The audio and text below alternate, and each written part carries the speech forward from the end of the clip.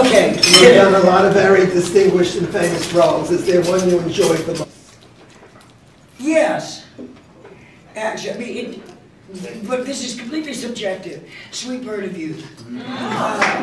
Because upon examination, as any actor knows, you particularly famous plays, famous part, you have to dissect it and go word by word and line by line, and as if it's never happened before. And she was fascinating to me because she's a character that never lied by omission or commission. And I find that extraordinary. I loved that play.